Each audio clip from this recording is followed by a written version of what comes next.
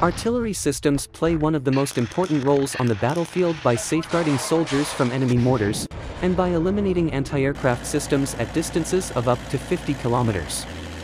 To beef up Russia's armory, the Defense Ministry ordered the first batch of new Koalitsiya-SV 152mm self-propelled guns. Koalitsiya-SV.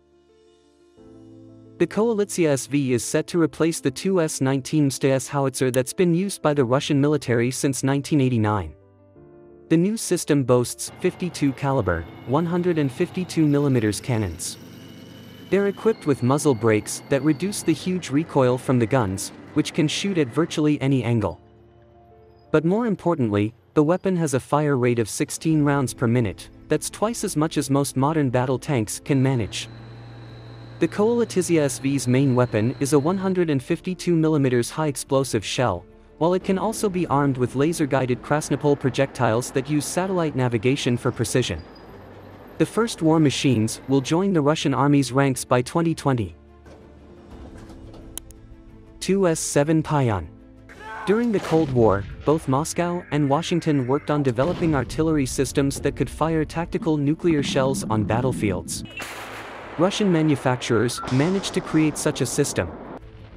The Tu-7 Pion can carry up to 4 203mm shells, which is pretty low compared to other artillery systems that can eliminate targets at a range of 37.5 kilometers. After the first successful nuclear tests, scientists started working on applying these technologies to all possible weapon systems, even in landmines and tank shells.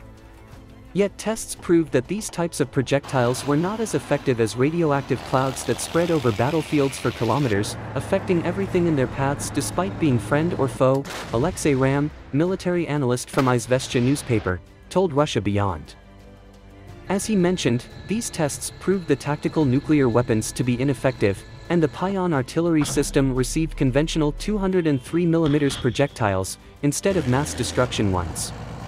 However, the shells still made the artillery system one of the most powerful in the 20th century.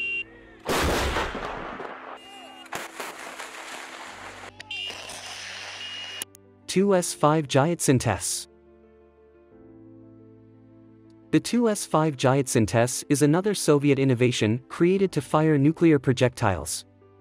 But unlike Pion, this system was charged with 152mm rounds that could reach up to 28 kilometers. It also carries up to 30 high-explosive shells and can also use heat, cluster, and smoke missiles. Its fire rate is 6 rounds per minute, and the launch machine is always accompanied by an ammo carrier. In addition to heavy weapons, Giatsint has a 7.62mm machine gun installed on its turret. Each tank has 5 AK assault rifles and an RPG installed on its side for the crew.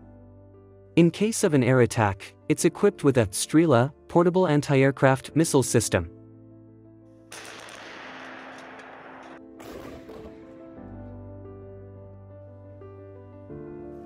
Один снаряд заряди.